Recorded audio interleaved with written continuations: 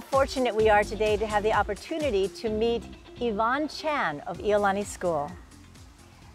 I appreciate you taking the time. Thank you so much, Lila, for having me. And you have a fabulous project that you're working on. So I'm a teacher at ʻIolani School, but I'm also the director of a research lab in the Sullivan Center for Innovation and Leadership at ʻIolani. And our mission is to nurture independent research, foster citizen science, and provide outreach to improve STEM education in Hawaii. We do that through different projects. One of the projects is Nava'i Kolu, which is the three waters. And it's an effort to bring together the schools in the Alawai watershed, the schools along Manoa, Waikīkī, and Pololo streams to help monitor and restore the health of our watershed. And maybe you could tell us a little bit more about what it means to the students at ʻIolani. You know, ʻIolani is located in a perfect position to understand the connection between mountain and ocean. Yeah, so we're right there along the Alawai Canal. So everything that happens upstream affects us downstream. So everything from the trash that gets washed down to the threat of flooding along the banks of the Alawai affects us. From your perspective with the young people, it's more than a course that they're taking when they work with you. Yeah, they're going out there and they're collecting data that's needed in order to understand the problems, or the gaps in knowledge in our watershed, and then we're hoping that they will also design solutions to those problems. So with a school like ʻIolani that has kids from all over the island coming, what do you find is a common denominator for them?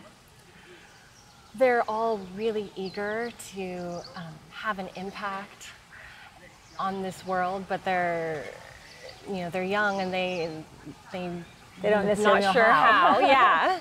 So just getting them out there observing so that they can see what's going on out there, and then they come up with the ideas for how to address these issues.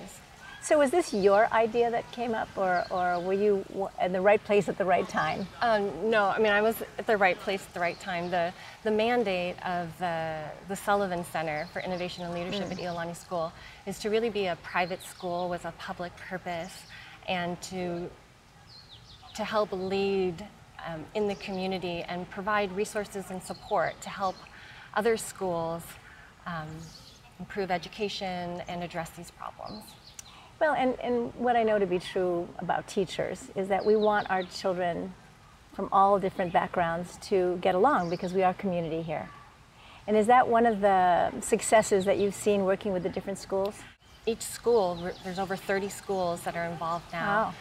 goes out into the stream, and we monitor the biodiversity. So we block off, using a traditional pai method, we'll block off the top and the bottom of a section of the stream and then chase all the fish into the nets, and then we pull them out and we count how many invasives and how many native ō'ōpū. And you've found a lot of invasives. Yeah, so through the community together, these 30 schools, we've taken out over 20,000 invasive fish and over 1,000 pounds of biomass, making more room for the native ō'ōpū and ʻōpai. And the flow of the stream. Yeah.